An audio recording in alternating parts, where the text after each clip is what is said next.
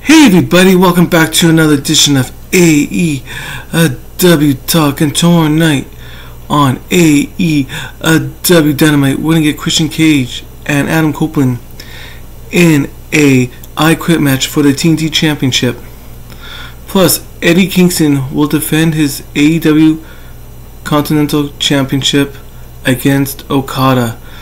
Plus, Chris Jericho will take on Hook. And we will hear from Mercedes Moné. And Toni Storm and Mariah May will take on Deonna Purrazzo and Thunder Rosa. Also, after Dynamite, we will have a live Rampage. And we're going to see Best Friends take on the Don Callis family.